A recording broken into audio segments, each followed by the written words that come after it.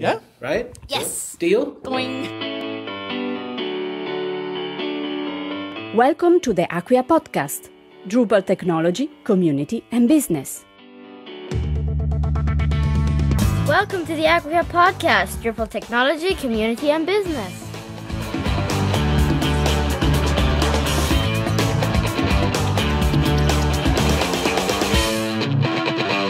There's a module for that?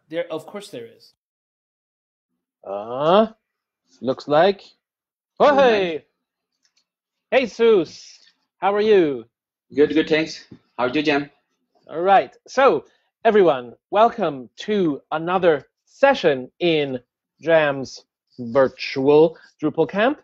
I have got Jesus Manuel Olivas talking with me today and presenting for you today, all the way from, where are you based, Jesus?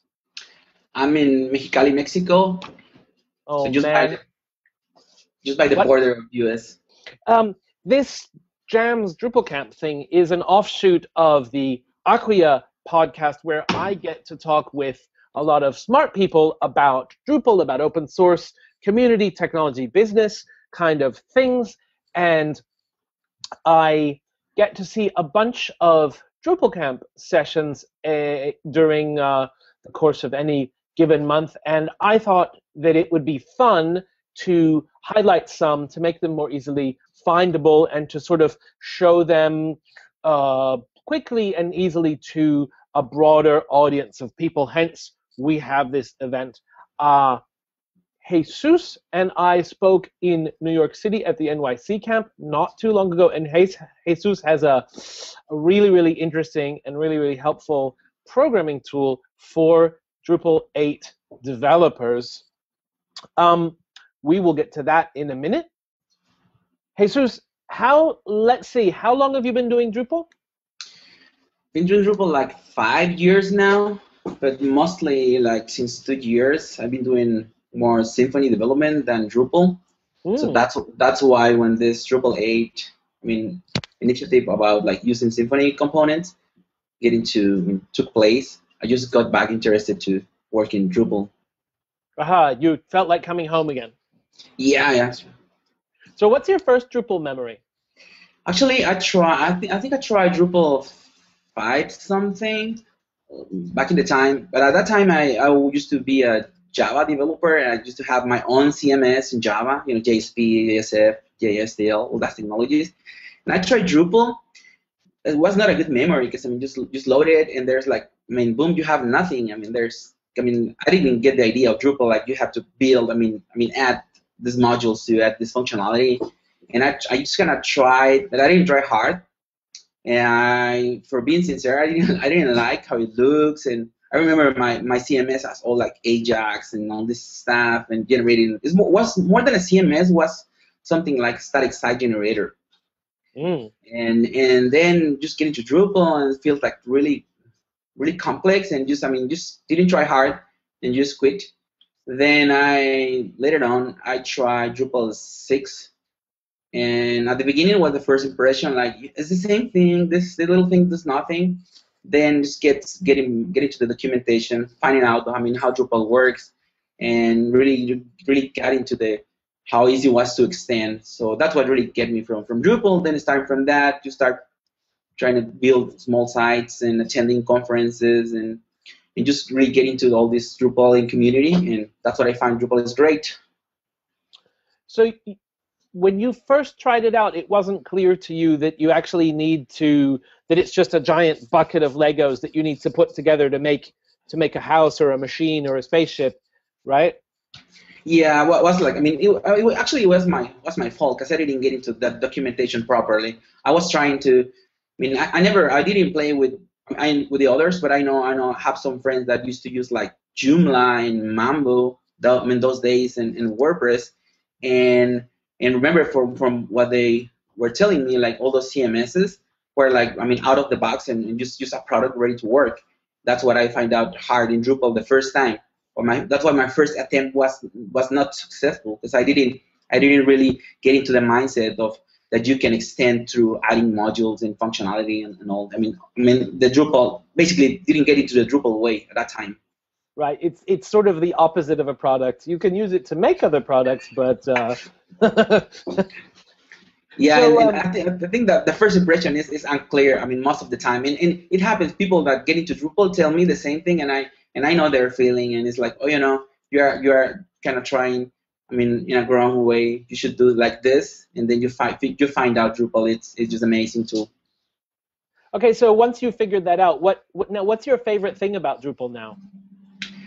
I mean, like now, I mean, I didn't say like a module. It's great for me. What I really like about Drupal now, it's the easiest way you can add external libraries to your projects, or how it's pushing all these best practices when building sites or modules. Basically, implementing or trying to like implement this proud invent elsewhere, and I mean, just forgot about the not invented here syndrome.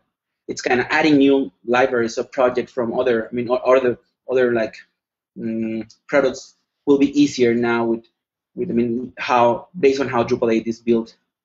Oh, sure. So what are you most excited about in Drupal 8? Oh, basically there's a couple of things, like how easy it is to like, I mean, separate your or decouple your code. It's like, I mean, how you easily can structure, I mean, your classes in this object oriented, how you can put your code into services and just consume that services within a controller, within a blog, or any other piece of the framework. It's easier to just put all these pieces, I mean, create all these little pieces and just consume or reuse them within the whole system. I do have to keep in mind that you are possibly presenting the most technical and geekiest session of the week. So, of course, that is also your favorite stuff. How do you think that Drupal 8 is going to improve the workflow for developers like you? How's it going to make your job easier?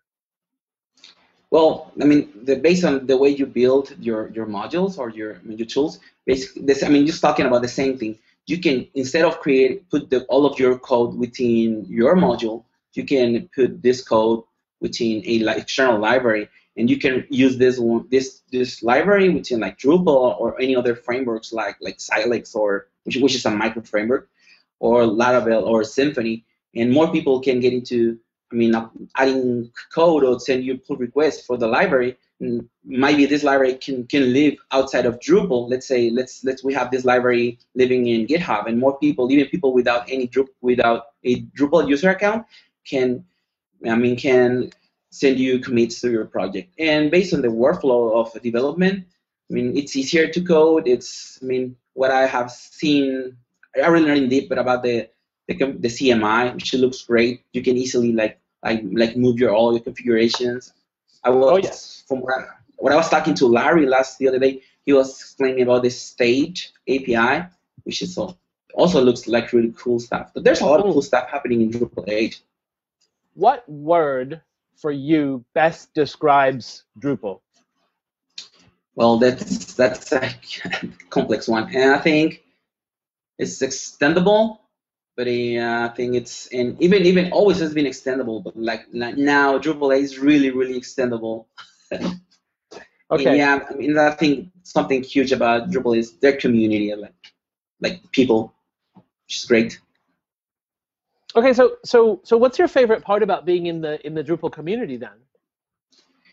Yeah, it's really, it's been really cool. Having the opportunity to meet people, all over the place, sometimes just receive like an invitation to talk about Drupal, and just, this is my passion, and just being able to talk to people, let know. It's kind of, as Brand was mentioning, I think it was yesterday, it's like a religious thing. It's like, we always like having fun about this in our camp. Like, it's always it's like you are always trying to people, let know about Drupal and the best practices. But I think what I really like about a lot is like just having a chance to talk to people, talk about Drupal, and meet new developers.